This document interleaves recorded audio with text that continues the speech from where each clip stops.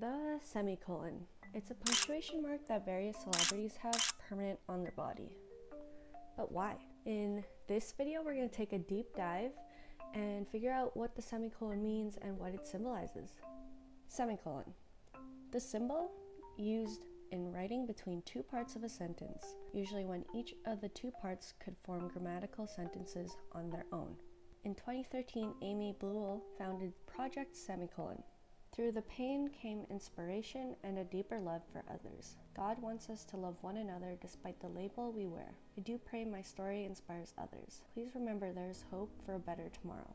Project Semicolon is a non-profit dedicated to raising awareness of mental illness, self-harm, suicide, and addiction. A semicolon represents a sentence that the author could have ended but chose not to. The author is you and the sentence is your life. Unfortunately, Amy left the world after a lifelong battle against depression. So what does the semicolon actually do? Essentially what it does is that it opens up conversation.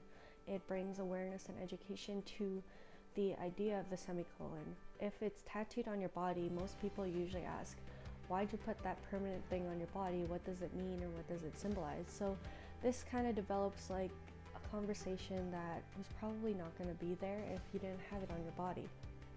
It does seem very random to have a punctuation mark on your body, but there's way more meaning to it, and we all need to talk about it a lot more. Take control of your own story. It does not stop. It keeps going.